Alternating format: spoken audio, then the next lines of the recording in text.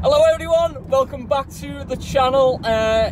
Before we start, if you like, subscribe, hit the funny little bell, which is called the notification button, just so that you can get my ugly mug coming through to your telly box or your phone or your tablet, whatever you use to watch these lovely videos on, which is great at the minute while the videos are still sporadic, so you'll get notifications of when the videos are coming out.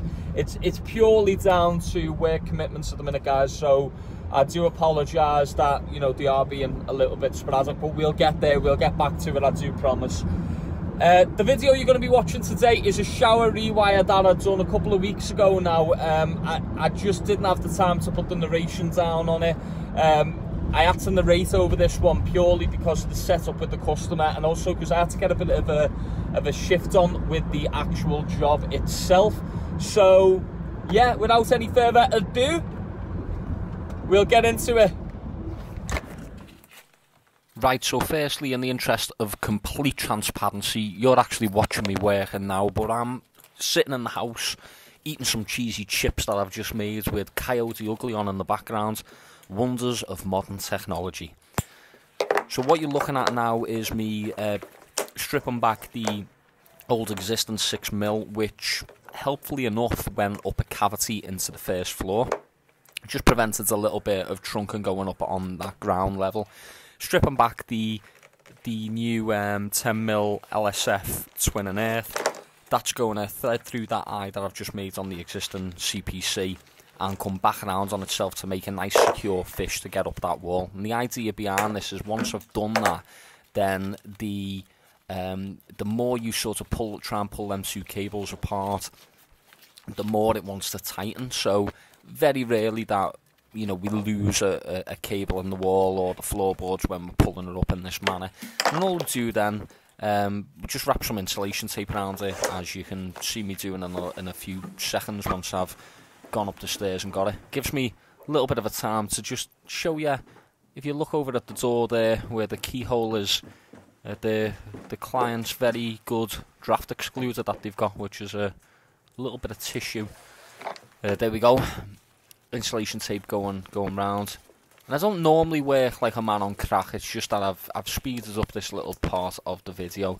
So I'm going to be taking you upstairs next, and you'll see the existing trunking that's been going up the wall with the 6mm twin and earth in it, the existing 6mm. And we're just going to be taking that off and put a new piece on. So the piece that you can actually see, that will all be renewed and the new cable go up it. So there it is, that's the piece that's going to be getting renewed into the loft. And you'll be able to see the cavity just now down the floorboards. This is going to get sealed, giving the 6mm a bit of a tug. Hey, and you can see the yeah, there we are, there's our new cable coming up. That'll tuck in behind the skirting board and up our new piece of trunking into the loft as I make my way over the landing, avoiding the veto. That's in a very health and safety conscious place. Sure, somebody will give me a telling off for that. There's the old shower pull switch that's renewing the shower, which I'll take you through in a second. And that's the room that you've just seen me in pulling the trunking up. And we're going to go along the landing there, into the bathroom, across to the pull switch, in and out of there, down the wall with a piece of MT4 and into the new shower. And the next bit that you're going to see is me just proving that I've turned the water off. So that now makes me a plumber, which my brother will be very annoyed with that comment, but you know, he just moves water around for a living, so it's not that much of a trade, is it? And as you can see, there's the old shower coming off.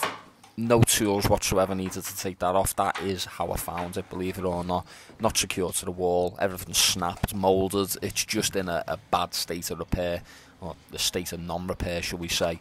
And the client was actually getting showered with the shower in that condition, believe it or not. Well overdue a new shower. Just taking you behind, you can see where it's cracked. The lug where that secured and screw fits into it completely snapped. There's the old 6mm cable. I don't know whether you can just notice there, it's an 8.7 kilowatt shower, which that cable, when you take into the fact it's running through loft insulation, grouping factors, length of run, things like that, it's just completely inadequate for the current carrying capacity that it's intended for. Brand new shower on the wall, doesn't look much different apart from it's whiter. That's because it's just the updated version of the shower which we've taken out for ease. You see the plumbing just goes straight back in. That pipe's getting a bit of a clean up later. For now, we'll just see us wiping down the tiles just to make sure that the new pole goes in without looking, you know, too messy behind it. So making the best of a bad situation, but cleaning it up the best we can. So you know, we're making it look as good as we can there. Yeah, so that is tiles cleaned. That's going to go on the wall next. You can just see our shower pull switch. So this has gone in and out. See, everything's fettled up. Every time there's strands of cable, wherever the terminations allow for it, I do fettle them just to get a nice solid connection. You can see I've done the same on the shower here. So cable's coming down, it's fettled, nice solid connections into them terminations there.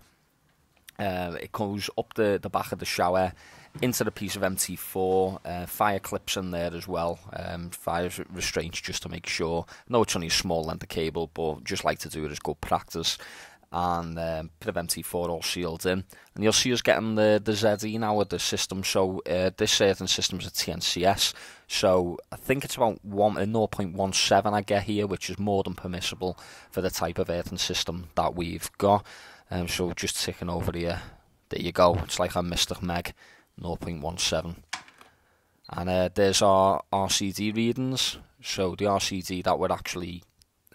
our circuit is protected by this is the RCD readings, which you can see again, more than permissible. ZS reading, didn't actually get a video of the R1, R2 reading, and this will be slightly higher than what you're expecting.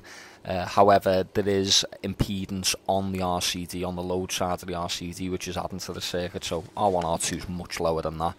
And the finished article, guys, so as you can see, everything's on, working. Yeah, sorry it's a bit of a short video this week. It's all I had with the time, to apologise. But yeah, that's all from me for now. See you on the next one.